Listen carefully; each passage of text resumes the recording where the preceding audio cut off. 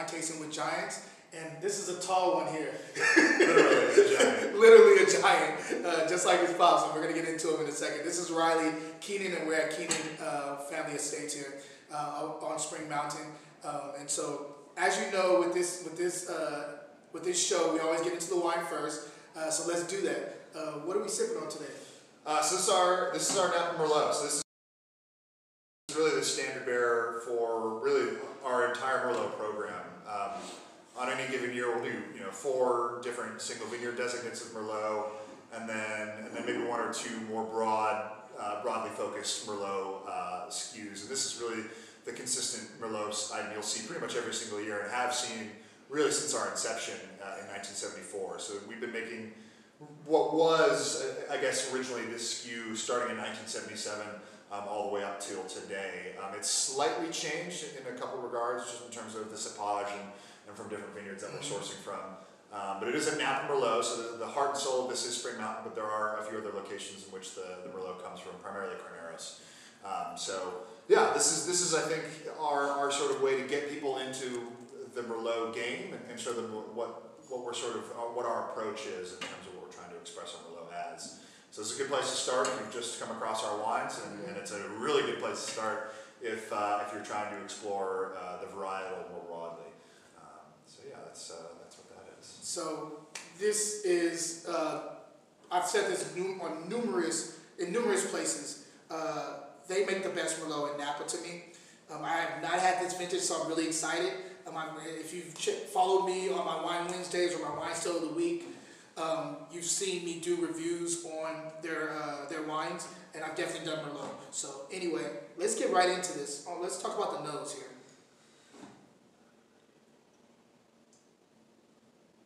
So on the nose, I immediately get like plum skin, I get blueberries, I get dark cherry and some cassis going on here too. Yeah, the blue fruited quality is something that kind of pokes its head up pretty frequently. Really, well, as far as I've been paying attention, which is really only the last 15 years as I've grown into an adult. The blue fruited quality is really interesting when it pops up. I see that very often with our Cab Franc as well, where that can kind of toe the line between violet and sort of blue fruited, which is really cool. And it oftentimes in the Merlot as well.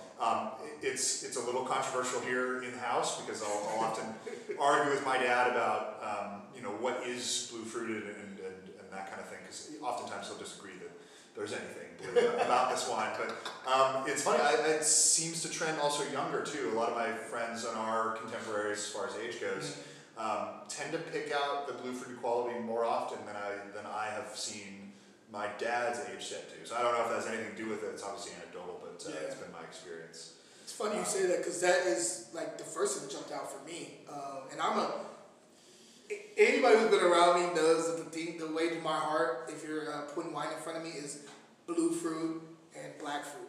Red fruit, cool, but I am a blue fruit, black fruit type of guy. I love those the nuances that come with those types of, types of fruit. So. Yeah, and red fruited can, we see every day bad examples of really red fruited wines.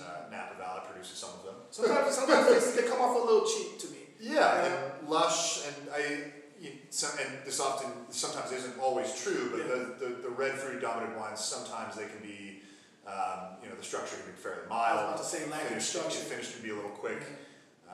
But yeah, if you're dealing with black fruit, there's some causality between black fruited and great structure, good acid, good tannin, and that kind of thing. Absolutely right. There is a floral aspect to this too. You're right. There's definitely a violet that I'm catching on the nose.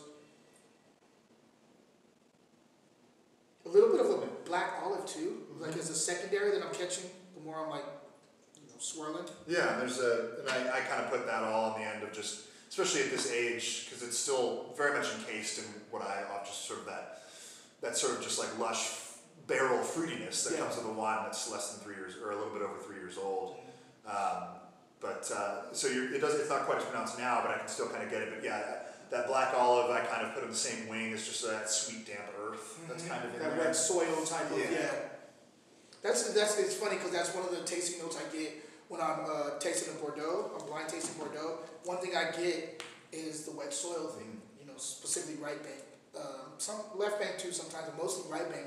I tend to get this like wet soil thing that is a connective tissue for other wines out there. Totally. And so that's cool that I'm catching out from a Bordeaux varietal being grown in Napa on Spring Mountain. Yeah. You know?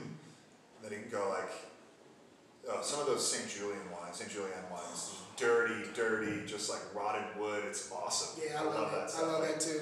Oh god, I might mess up the pronunciation, but the Bocchio, Chateau Bocchio. It's like that orange, yellow. Yeah, I know what you're talking about. It's Chateau. I should know. Bocchio or something. It's one of those labels I see all the time, but I've never heard someone say it out loud. Yeah, it's hold on. I should know because they tried to trick us on when I was going through my SOM certification with that wine.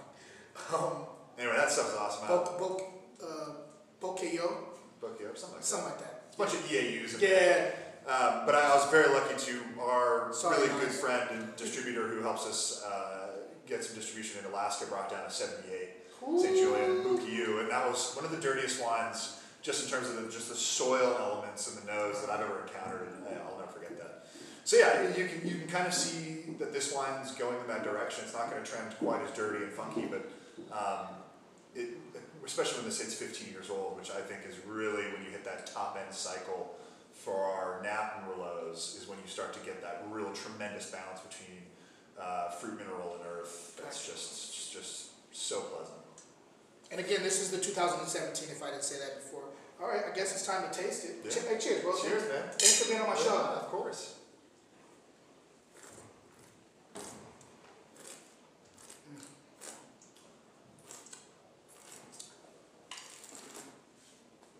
So it's got, the first thing I notice is it's got just an amazing sort of dissolving tannin all over the palate. It's still got that grit because it's young, but you know that's going to slide away with some age. But that dissolving tannin is something I love. Yeah. It's so satisfying to me, and you know it's going to be great with food because of that. This, it's with you guys, your Merlots are always so well structured, so focused on structure. That kind of grippy herbal thing that kicks in on the finish, I'm digging. That's the first thing that jumped out at me when it went down, was this kind of grippy herbal thing. It's also, the tannins are medium plus. It's there, they're not playing around, but they're still mellow enough to where you can get to the fruit. It's not like Barolo, where a young Barolo, you can't even get to the fruit because the tannin's too nuts and the acid's too nuts. You know what's going on here. As I was saying before, that plum skin thing kind of kicks in the third quarter on your palate. You get a little bit of that tartness and bitterness of a little bit of that plum skin. You have blueberries and cassis up front all day. It's again, that is kind of like the vehicle that it's driving down your palate, and other things are jumping in on the ride as it goes down. Yeah. Really, really cool stuff. I'm actually getting a little bit of the olive, but let me taste it a little bit more because I'm curious to know where it's hitting. I'm catching the olive, but I want to pinpoint where I'm catching it.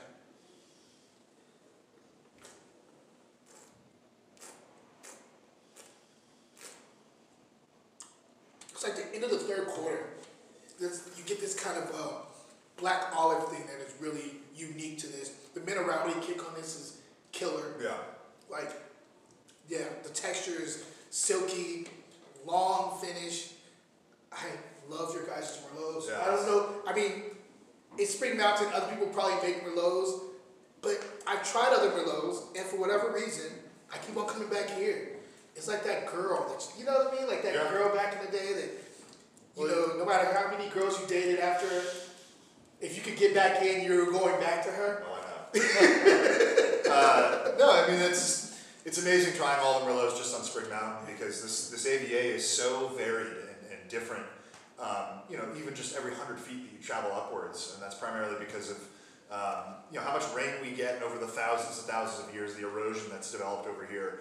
You have these gullies and inlets and fingers of earth that create these undulations through the mountain range that almost create their own microclimates separate and distinct from your neighbor. Yeah. Spring Mountain is its own AVA, but even within it, you could find 4 or 5 different core regions of Spring Mountain that all have different aspects, and where Merlot acts, behaves, and expresses itself very differently. So you have that factor where our Merlot vineyard is very different from the one right above us, and then obviously our style and philosophy is all about that balanced traditional style. So from relative to the rest of the valley, harvesting fairly early, trying to maintain acidity ageability and food pairing ability is priority number 1, 2, and 3. If it was like, so I always have my ideas, but like when you're pairing this wine with something, what is your pairing?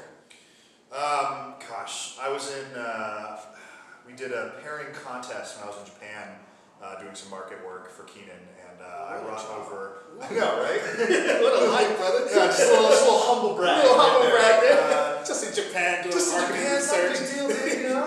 Everybody does that, right? Yeah. And the organizer of the event wanted all the producers. I was there with Alan Vineyard and Bruce Cakebread and a number of other folks. Wow. Yeah, some great names. It was a cool panel, and everyone sent their favorite recipe ahead of time so that then these Japanese chefs could then try and make it. Oh, cool. And I sent one that was actually really, really complicated for them to make because Japan didn't have the right chilies.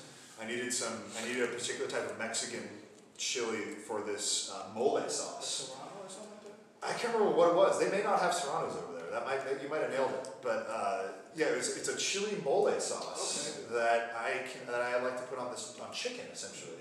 And it's got a little bit of sweetness from the brown sugar in the recipe, but it's also got a little bit of heat. It brings out the earthy qualities of the Merlot that I love. Unfortunately, they weren't able to do it quite well enough. Also, Alan Vineyard sent ahead this amazing, it must have been this lamb chimichurri, and that was just crazy going with his Mount Veeder thing, or I think he's right below Howell Mountain. But yeah, that was a killer. But yeah, it's we have this family recipe for mole sauce that just kills it. A little bit of cinnamon in there as well. That kind of brings out the spice elements of the Merlot. That's just killer. You guys are so worldly. You just never think you would have a mole recipe. That's right. That's right. Well, I don't look it, but my mom has got a lot of Spanish heritage on her side. We just somehow genetically shed all elements of swarthiness and really leaned into being pale. But I, as you know, I'm obsessed with spicy food. I can't get enough. I love it. Yeah. So that may or may not have anything to do with it. But yeah, that all comes from her side of the family, and that type of influence. So yeah, that's good. And then of course, the aforementioned triple cream cheeses. Oh yeah. Can't lose. Yeah, the acid will destroy that. I think this Merlot has acid. This does not have love handles. Yeah. This has got chisel. This got a 6-pack. There's a focus here that's really nice. And of course, I may be a little bit biased. Well, of course I am. Growing up with big, structured, young mountain wines a lot in my life this is one of my favorite wines to drink on its own. Of course. It's got the structure and the tannin and the acidity, but one bottle for one man, it's not going to dry you out. Brother, who are you talking to? It's the perfect bottle. That gets you started. And then you go from there. But I know there's obviously a lot of wines that, especially when they're less than 10 years old, taking down a whole bottle of mountain fruit is a little exhausting on the palate. Where I don't think the Merlot necessarily does that, which is nice. Yeah. So I've known Reilly for a long time. I've been around him for a while. I love the guy, and that's why I threw him on this show. I enjoy being around him. You can tell we get along very well. So you're third generation here. That's what I choose to believe. What do you do here? So everyone wears multiple hats here. We're a pretty small operation. So plus my dad and I, plus 5 other full-time employees. Really what I do is I sort of do a miniature version of my dad's full-time job, which is sales and marketing. We have such a talented team here on property, especially on the winemaking side, that has been doing what they've been doing for so long, which is to say the institutional knowledge that we've built up over the last, our current cellar master's been here since '03. His assistant Dave's been with us for at least 3 years. And Matt, who is kind of the ops manager of the winemaking, has been here since '94. Ooh. So the 3 of those guys form this sort of triumvirate of our institutional knowledge of what happens in the cellar, what happens in the vineyard.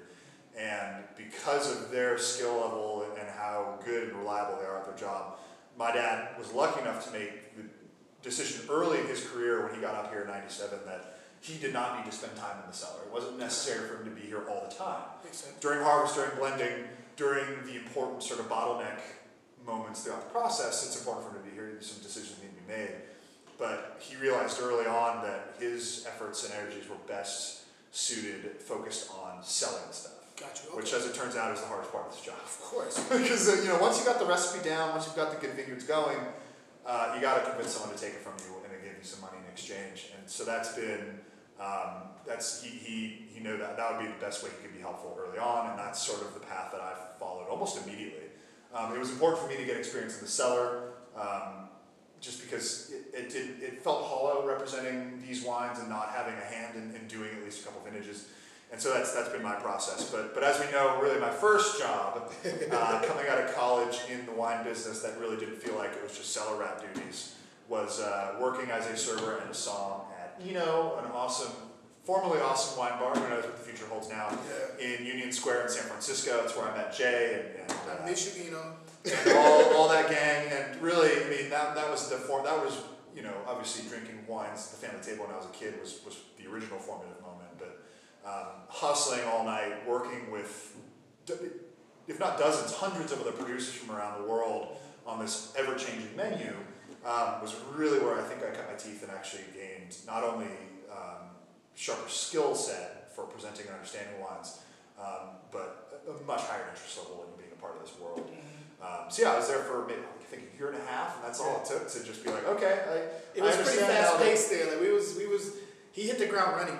Yeah, and he had no choice. And it was the friendly, roasting. I'll never forget first couple weeks. Like, you put in a 9 or 10 hour shift, and you're still there at 1:45 counting tips and clearing tables. And I'll never forget. It probably was Jay that made fun of me, but he probably looked over all the work that he was still doing cleaning up, and he's like, your family has a winery. Why are you here right now at 1:45 in the morning cleaning? Yeah, man. And it was because, and truth is, at that time, it was because I didn't understand the business. There wasn't room for me to have a role up here at the time, and it was very much a business I wasn't a part of. And I also grew up in Oakland, so there was that physical distance between it. So and working with you and Steven and everybody else really helped close that gap. Yeah. Both intellectually and physically. So Eno did it for sure. Opened that door to the world that was already there for me, but just in a totally new way.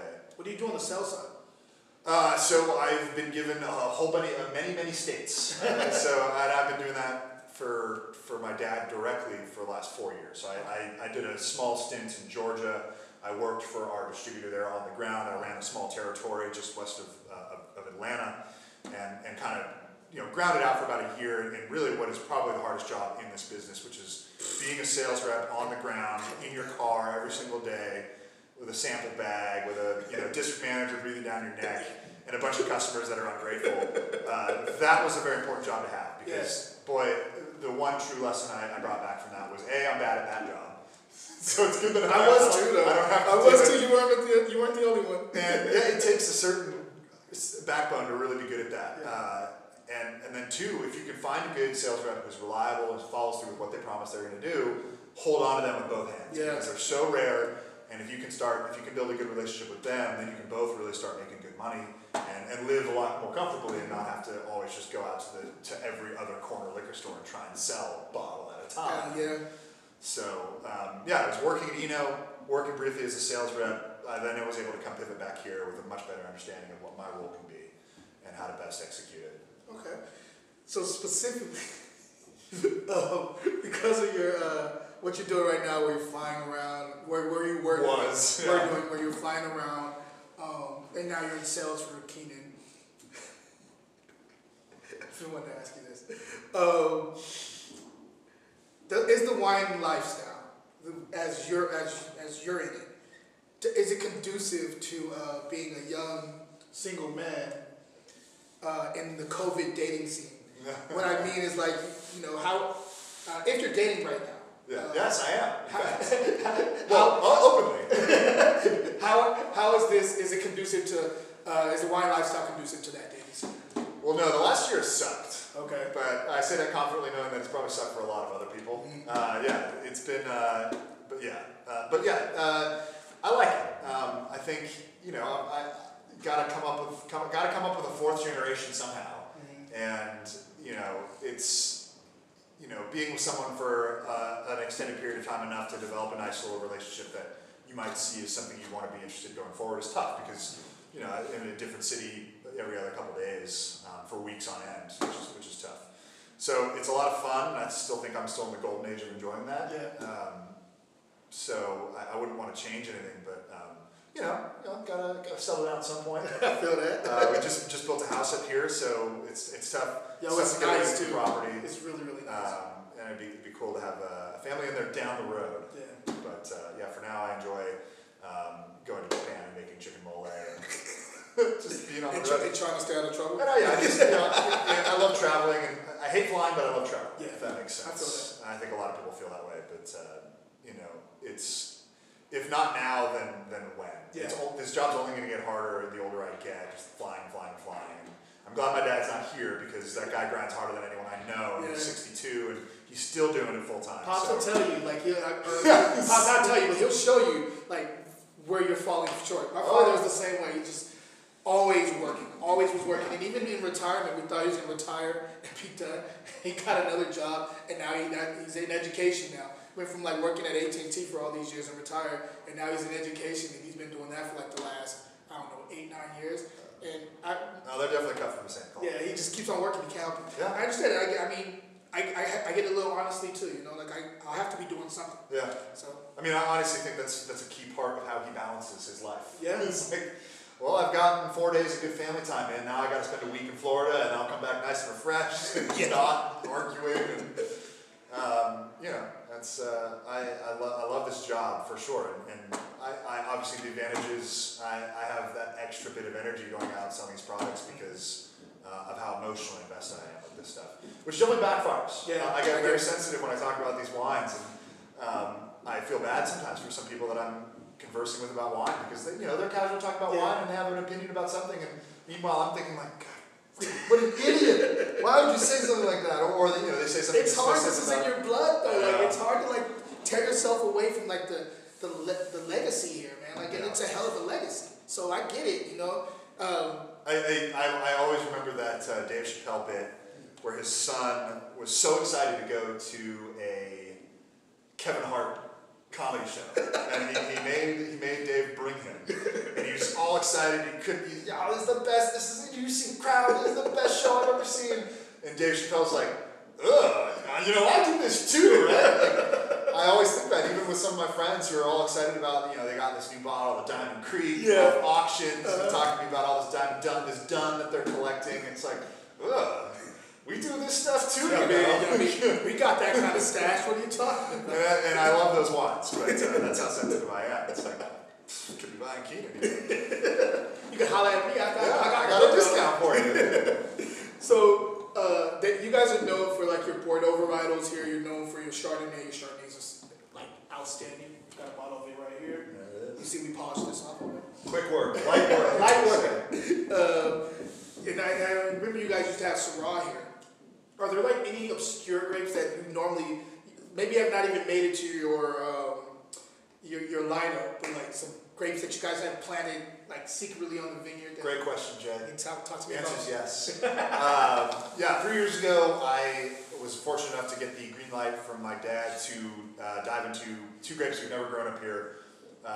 One I know, two we're pretty sure both have never been grown on Spring Mountain. We think we're maybe one of the only people that's experimenting with in California. The list has got to be pretty short. Yeah. Just based on the availability of clones in nurseries, it's hard to come by. So we got rid of an acre and a half of Merlot that always kind of had just gotten funneled into the house blend. We figured that if we were going to lose any part of the established vineyards, this seemed like it was kind of not necessarily the weak link, but it didn't have any distinguishing characteristics that kind of made the argument that it should survive. Gotcha. And up here we're planted out. We have 47 acres under vine. There is nary an inch that we can expand to, at least legally. So something had to go in order to grow something new. So that was an acre and a half of Merlot, right next to the Chardonnay vineyards actually. And we divided that acre and a half into thirds. 1/3 is planted to Petit Verdot. So not a blockbuster change in terms of weird grapes. A lot of people grow Petit Verdot, but it's not something we've ever grown before. We have it in barrel for the first time. We harvested it for 2020. We're very pleased with the results. My dad got potentially overly excited during the blending because I think he started to declare that this was going to be a single bottling now. Oh wow! Which is another pain in the ass to worry about. I think hopefully the plan will be to experiment with it in probably the reserve cab blend. Gotcha. I assume is a really good home for that because it's only a couple barrels. And then the last two grapes that we're growing were the ones that I kind of pushed for and somehow got permission to do. We got a third of an acre of Mouvette up here. So that is the aforementioned sort of Tempier sort of tribute, which is a label that I fell in love with as a very young man and have always been drawn to. Lucky enough to grow up in the East Bay, close by to Kermit Lynch, who has been a huge proponent of Tempier for a long, long time. So that kind of was the inspiration there.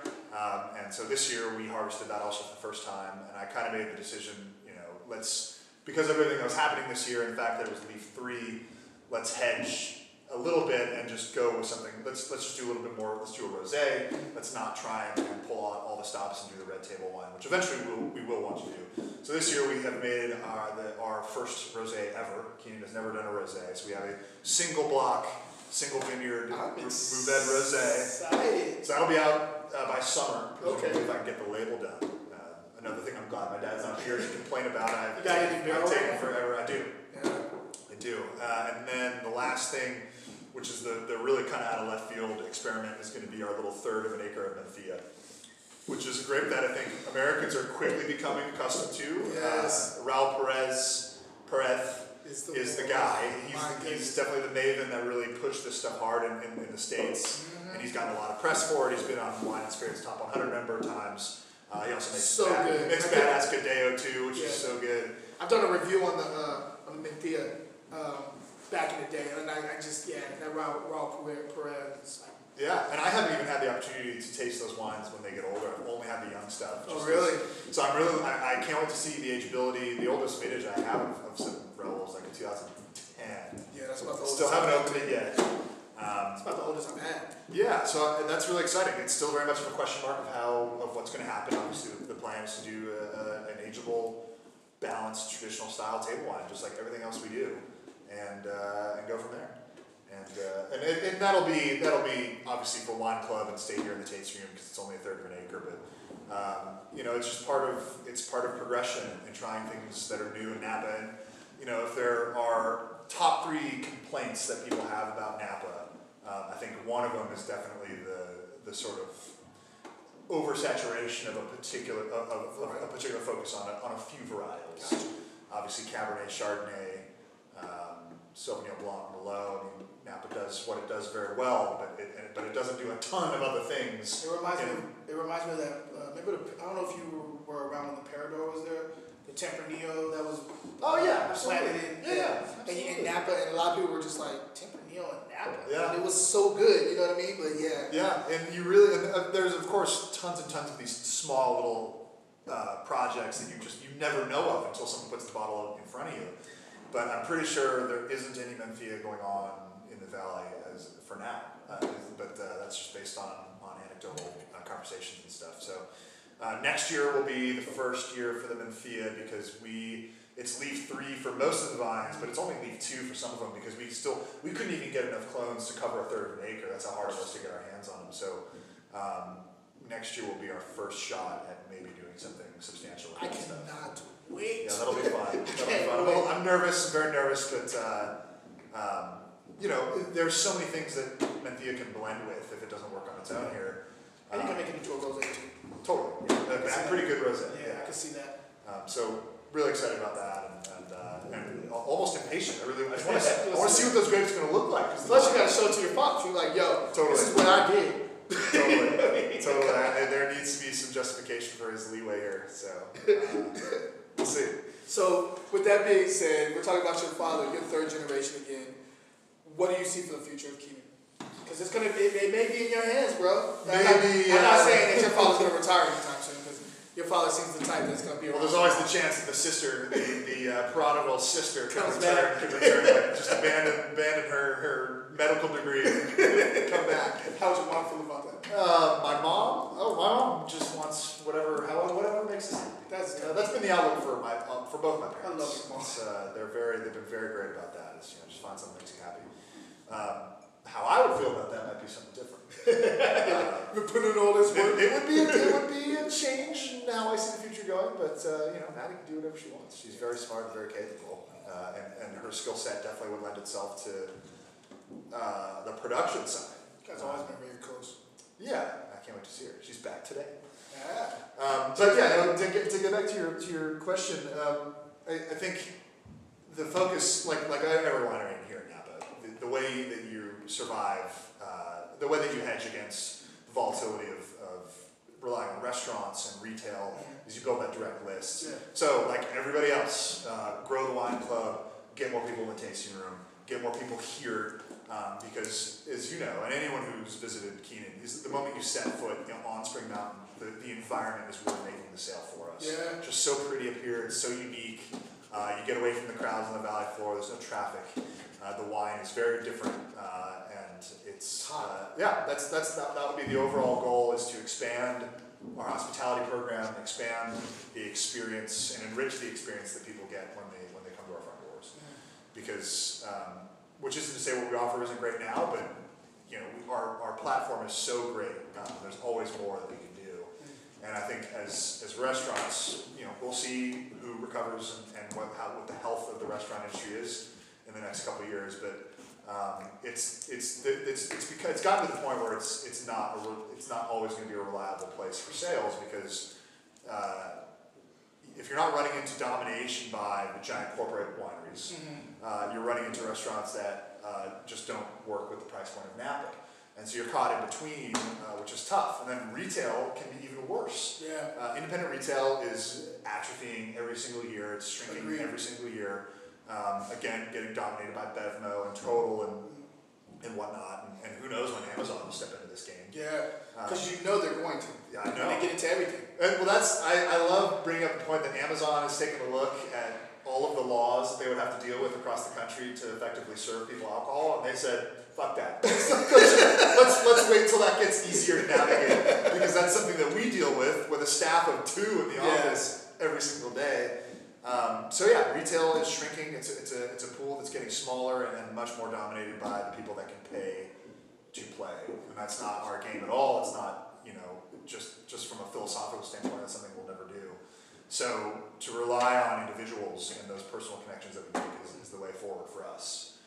Man, that's why I love this place. Yeah, and that this is exactly what we do. Is I maintain relationships and keep friendships, and that's how I see it working out. Yeah, I really appreciate you inviting me up here a few times, just to kind of talk and just to catch up. Without any of this was not even the game plan. We were just catching up because we hadn't seen each other in a while, and he was talking, and I was like, yo, we never talk about your position in this family-owned winery. Let's get into it. And so I really appreciate you letting me come back up here and just hang out and drink some wine, drink some of this beautiful wine that I love so much. Yeah, no, it's really, I obviously I'll have the privilege of leading this pack at some point, but it's my main job is going to be to make sure that there's a situation here where everyone's happy, they want to be here, because if you can check that box, the wine almost will sell itself. Yeah, it's real talk. It's still tough to sell, but